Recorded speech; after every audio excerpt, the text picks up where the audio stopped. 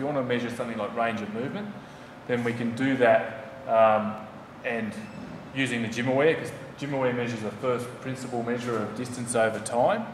So what we need to do is we just get the athlete in the starting position before we hit record on the software. And when we hit record, that's going to just set that 0 starting position. Anything below that position will be considered what we call a dip or a depth of their squat, and anything above that will be height. So if they were jumping, we'd get their jump height, and if they're squatting, we're going to get the depth. And the same with, like, if you're bench pressing and you want to show that the athlete's shortening up their range of movement as the weights get heavier, then you just need to start in the neutral position.